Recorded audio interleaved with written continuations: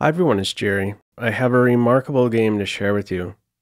I'm not quite sure remarkable is the right term here. It's almost unbelievable what's happening with Chess AI. On the white end, LeelaQueenOdds playing against Grandmaster Mikuláš Maník, 12-time Slovak blitz chess champion. Now, I'm going to share this game with you in real time and provide some light comments throughout as I see it. It'll be the first time I'm viewing it in real time with you. I've cycled through it on my own briefly, and it's just amazing to see the type of pressure this AI is putting on a Grandmaster without a queen. So let's kick this one off. Time controls here, 3+2. Leela barely spends any time here. We see the clock times. A lot of early pawn moves here, so space invader pawns for Leela. Now you might think, well, if your opponent doesn't have a queen, I'm just going to go ahead and find ways to trade and simplify the position. Well, easier said than done. Look at this. We're 11 moves in, and we have this monster pawn here, invasive pawn right next to the king. And this won't be the last we see of this pawn. It's going to go a little bit further. A case of opposite sides castles. Now, a typical strategy here would be to sacrifice some material to get an open line. So an open B file, for instance, and this is what we're seeing in this game. Leela has won a pawn, but black has some files now to work with. But watch, notice this construction here, this bishop not having a fun time. The structure here kills the bishop. And there's some nice coordination here between the knights, and right around the corner, we have this idea to pry open the H file. So if this knight is no longer around, there you go, we're going to get this break in here. Some control over the B4 square. No jump for this knight. The knight only has one forward move, but it's terrible. If the knight can't move, what is the queen doing? Okay, so some regrouping. Possible sacrifices here. There goes a knight. Here comes the H file now, ready to be peeled open. This is going to be a target shortly. Leela has more time than the initial time, 3 minutes 34 seconds. 2 minutes 20 seconds here for Team Black. Grandmaster opponent. How to simplify. How to make things easy. Got a stuck bishop. So this is a wild move coming up here. No recapture. So that one caught the Grandmaster off guard. Certainly seems like it. Into the tank here.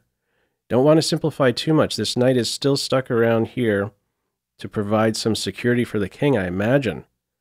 We have these pesky pawns that are still around. This pawn ready to drop. Possibilities for this. Check, follow up, checkmate right around the corner. Really caught the Grandmaster off guard here. He's still in the tank. Biggest think of the game so far. Down to 1:40. Okay, comes up with rook takes pawn. He's going to have to give that piece back. So material imbalance. It's still a full queen, but hang on. You trade, you're just giving up a full queen. Look at what it's unbelievable what it has done to this queen. Also, there's this open file that white could work with. Queen is ready to be tracked down any moment. We're going to be transitioning here shortly to a rook advantage still for the Grandmaster, but clock continues to chip away. Possibilities for some trades. Not allowing it so fast. And look at this tricky move. Rook F1. Don't take the pawn. Check. King to the H file. Followed up with check and checkmate. Can't take with the king. What's the try here? Takes with the rook. Targets this guy here. Follow up, we're going to have this fancy move. Not taking the material, that would simplify the position too much. The knight stays around. How to handle these two pesky pieces. The knight kicked back. Pawn swiped. Black is really close to trading knights, but hang on, if you trade knights, you're going to end up in a fork. So just weaseling around here, very scary. Under a minute now for the Grandmaster. Looking at Rook E8. It's not quite mate, but it's close. Look at this stupid rook. Barely has a move. Has two moves. King barely has. They're both competing for this F7 square. 35 seconds for black. A check flicked in. Only one move. This knight is going to do something dangerous shortly. If knight takes, there's pawn takes, rook here, and there's a skewer, and the rook's going to fall. Unbelievable. 30 seconds. Rook is hit. There's a fork nearby. Look at the pressure it's placing on him. 22 seconds. What are you supposed to do here? Maybe rook here. Pick the wrong square. And this one's over. Grandmaster resigning right here.